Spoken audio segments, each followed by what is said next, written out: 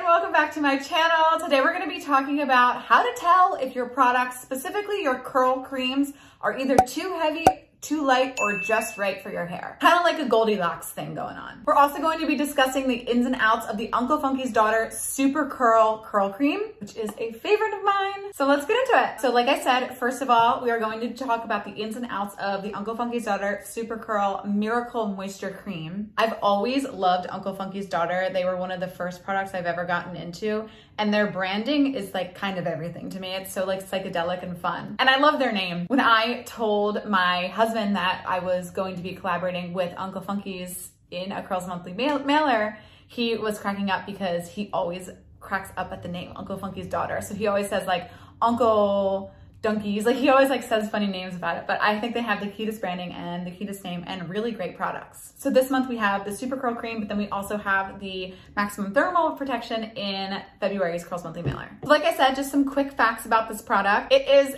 extra moisturizing. If you have dry hair, you are welcome. It also helps stretch out curls. So if you're somebody whose curls like really shrink and you struggle with elongation, this is going to be your superhero. I think it's best for tighter textures of hair, and it is definition heaven. The product this size retails for $19.99.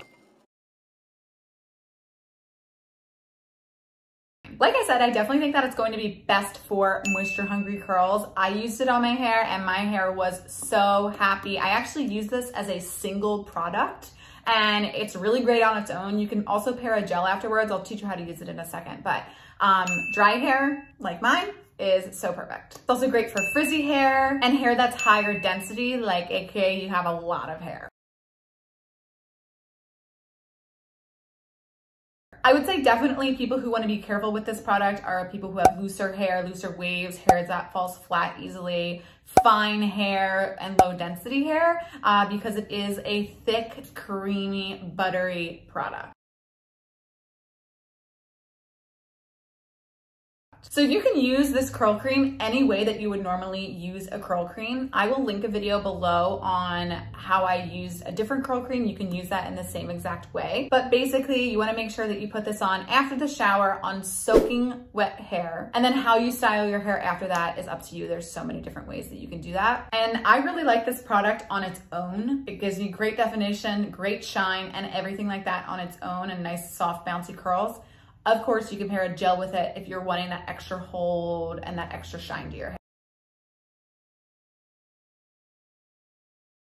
hair. Ingredients-wise, up at the top next to water, we have soybean oil, which seals moisture into your hair and leaves your hair super glossy and shiny, which makes sense because like I'm saying, this is a moisturizing product. Then of course we have glycerin, which is another great moisturizing ingredient. Glycerin basically attracts moisture from the air into your hair, so your hair can be moisturized actually just throughout the day. Then we have coconut oil, which again is fantastic for moisturization. Honey, which makes this thing on the heavier end. And we also have shea butter. So like between the shea butter and the honey, it's definitely a heavier product. It also has olive oil, which again, these are all like pretty heavy ingredients, which some people love and some people don't.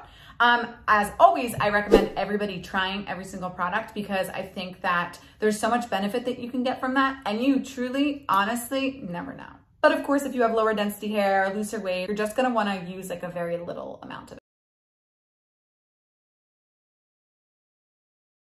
Now, speaking of which, I wanna talk about how to tell if a product is a little too heavy, a little too light, or just right for you. So I would say that you can tell if any given product, specifically a curl cream, is too light if you have some of these symptoms. Potentially you see like immediate frizz when your hair dries. You don't see any shine, pretty dull, and you lack definition. Then on the other end, you can tell if a product is too heavy if you get a super gunky feel when you use it, if it feels weighed down, if your roots are weighed down, if you don't get much volume, and if your hair is super greasy and shiny. Now, before you totally rule a product out, you definitely want to mess around with how much you're using, because if you're using too much of any product, even if it is the right dense amount for you, you are going to want to make sure that you are using like the proper amount before you totally rule it out. So mess around with levels, use less, use more, and kind of see how that works before you totally rule the product out for you.